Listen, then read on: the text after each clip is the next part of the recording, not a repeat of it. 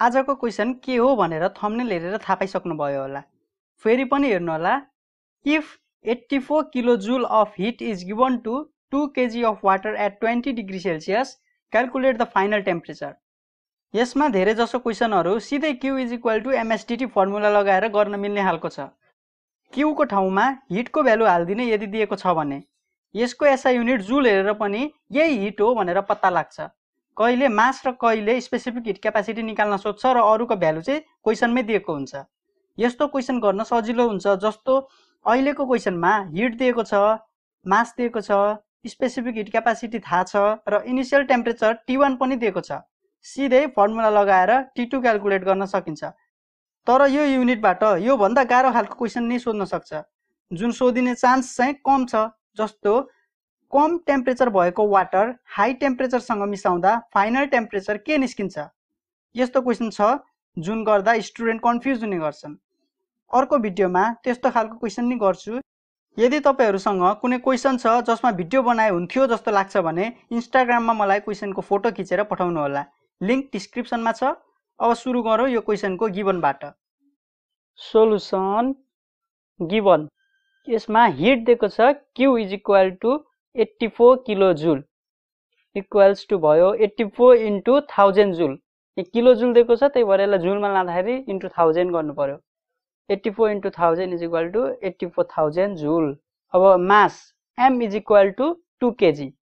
यसमा mass of water 2 kg दिएको छ क्वेशनमा। अनि यसको स्पेसिफिक हिट क्यापासिटी दिएको छैन।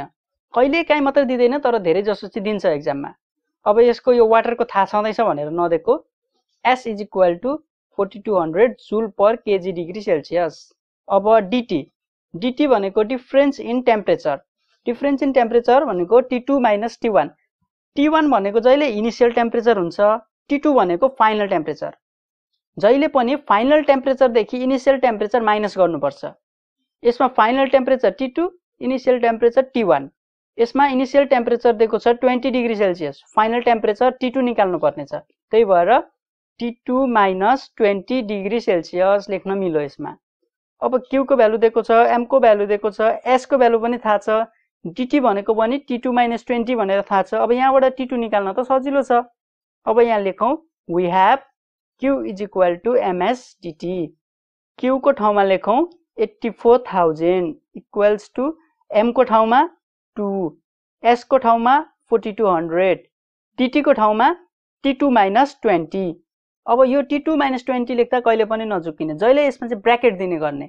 खासमा हामीले यसलाई dt लाई चाहिँ मल्टिप्लाई गरे हो। त्यही भएर dt भनेको T2 माइनस 20 लेख्यो। त्यही भएर यहाँ चाहिँ ब्र्याकेट हाल्दिने। अब ब्र्याकेट हालेर पनि यो क्याल्कुलेट गर्दाखेरि 4200 इन्टु 2 गरेर अनि फेरि यसले T2 लाई मल्टिप्लाई गरेर फेरि सेपरेटली 20 लाई मल्टिप्लाई गरेर गर्नुभन्दा यसलाई गर्ने सजिलो तरिका छ।